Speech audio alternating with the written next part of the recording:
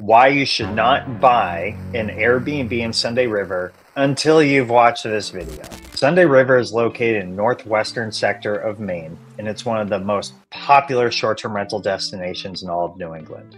But we want to spend some time with our listeners today and give them all the tools they need to buy, operate, and manage a successful short-term rental in Sunday River.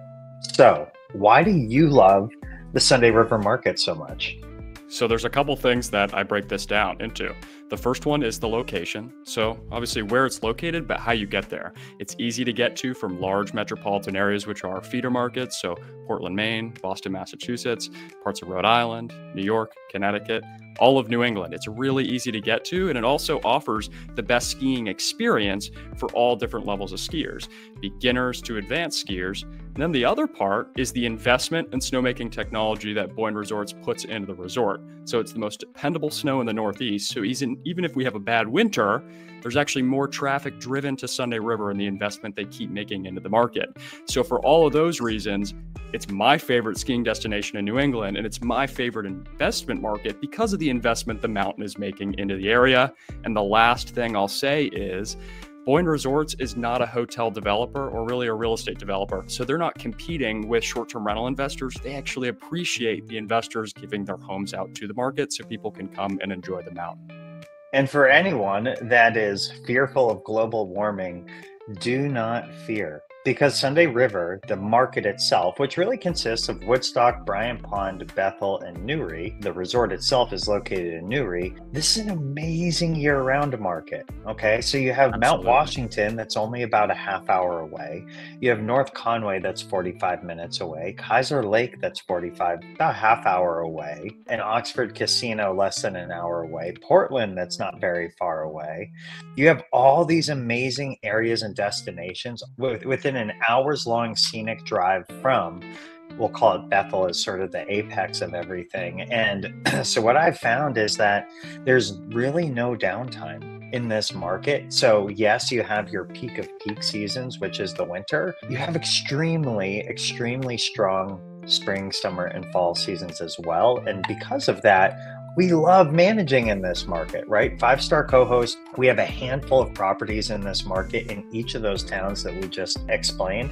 And then on the consulting side, we've helped dozens and dozens of homeowners. Once they buy the house with you, Will, we get them up and running so they can enjoy a successful investment. And you get guests from all over, okay? All over New England, down from Canada. It's very drivable, very friendly environment, just an amazing space for families and friends to get away to. You also want to have views, really strong mountain views, and it's really interesting. I find Newry and Bethel have a really gorgeous mountain views available. Woodstock is actually the one town that has both water and mountain views all in the same frame. And it's really neat and spectacular when you get into those homes. But I think buying a home with views is going to be your key to success, just like being near a beach in a beach market. And it's all just about affordability too. You're not going to be able to find views in all price points, but if you don't have views, you better make sure you're kicking things up a notch in other departments. And then the other thing is, like you said, location. People that haven't been here, they always think, gosh, you need to be 3-5 minutes away, and they compare it to a beach market. In a mountain market, people are already getting in the car. So another 5 minutes is not going to really make or break a deal. But if it has an outstanding view or great amenities, they're going to book the house. Absolutely. Let's talk about design, indoor and outdoor design. What does it take to make a home compete and become really cash flow positive? The core amenities in this market, it's pretty simple. You need a hot tub, you need a fire pit for the summer.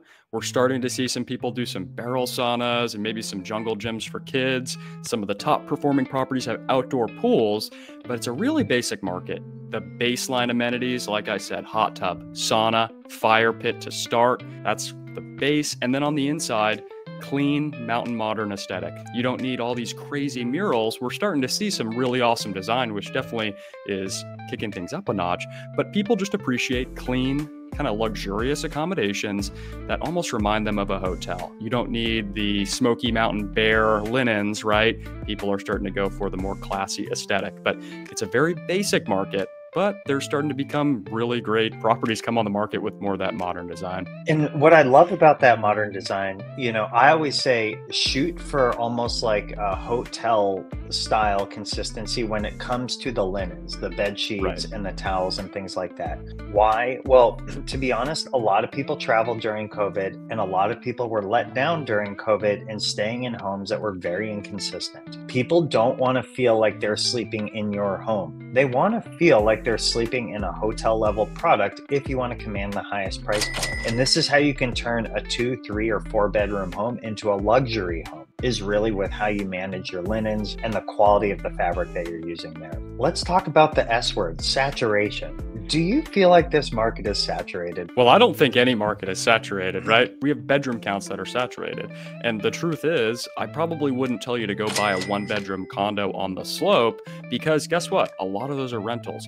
But areas we focus on are the more luxury accommodations, even if that's a very small bedroom couples retreat or a 4-bedroom or 5-bedroom. I typically like to steer clear of 3-bedroom homes because there's a larger concentration of them. So if you buy a 3-bedroom, make sure there's enough room to maybe have a other sleeping space, but we haven't even reached even a close match to saturation like these other markets. There's less than 500 active listings in the entire Sunday River area, which really just shows the demand is outpacing the supply of available homes. So there's still a lot of room in the market. And then when we talk about the real estate, the builders are not building enough homes to really keep up with these demand that's out there. And these new construction homes oftentimes aren't turning into short-term rentals. So we're not even really close to a Smoky Mountain type of saturation. I totally agree with you. And what I'll say is, based on the data within my property management company, we're actually seeing the highest grossing properties based on the price point, or the highest ROI properties right now are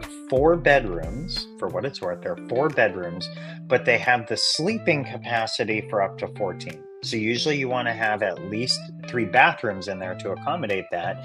Generally, there's going to be 1 bedroom that is a massive bedroom that can have several bunk beds. So you can have 6, 7 kids sleep in that one room. And then you have adults spread across the other bedrooms. Otherwise, go right for that 5 bedroom. Honestly, having a 5 bedroom that sleeps 15, you only have a few dozen houses that you're competing with. And it's amazing how much higher, if you use the right pricing strategy, how much higher your occupancy and revenue will be from that of your peers.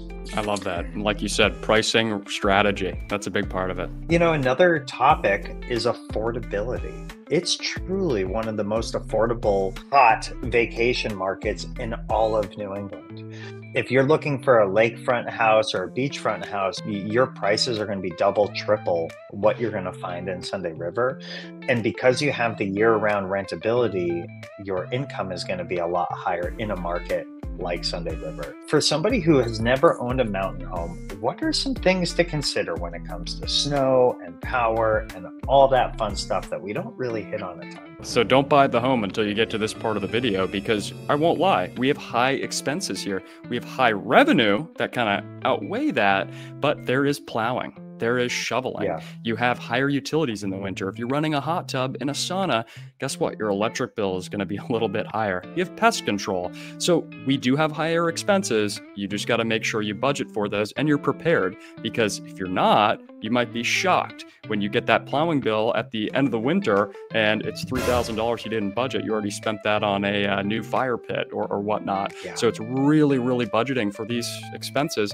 And the other thing I'll say, kind of the secret, is you might actually net more money in the summer because your expenses are lower. So that's kind of a secret in the market, is you're not paying for snow plowing in the summer. So you might not make as much gross revenue, but your net revenue might actually exceed that. Every year, the last 3 years, our net revenue has been higher in July and August than January and February. And it's by a very close margin. It's definitely not far and away, right? That's what we find. I'll also say that a lot of owners enjoy using their homes in the winter a bit, and so they're losing some revenue there. So that does factor into it. But summer is really your time to crank and let those longer lengths of stay bookings take form, because that's how you're going to really make that money. In summary, we talked about location, we talked about design, And if anyone needs help, we have lots of different designers that we can recommend you to who have done a great, fantastic job in this market and have the resources to be able to do the implementation for you. We've talked about sleeping capacity. In this market, I generally say shoot for 13 to 15 in terms of sleeping in your home.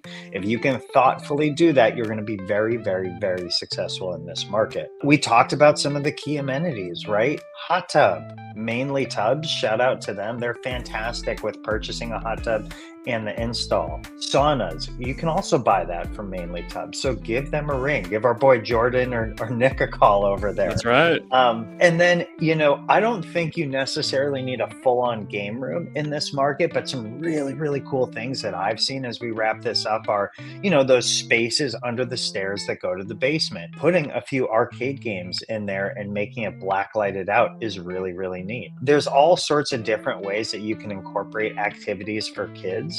And you got to remember, kids are usually not old enough to necessarily go on a big long hike like a parent or an adult is. So give them something to do. It'll help keep them there longer. So you factor all these pieces in. Take a look at this video a few times, right? Make sure you sign up for a consultation with Will, and then we'll help you out on the revenue side, and you will definitely be set up for success. This might be one of the best mountain markets in the country, and it's for all those reasons. It's highly investable, it's still affordable, and there's a lot of potential as the mountain continues to grow. Will, if someone wants to buy a house, how can they reach you? Yeah, hit me up on my website. You can book a free consultation. We'll talk about the markets and how we can help you. I love it.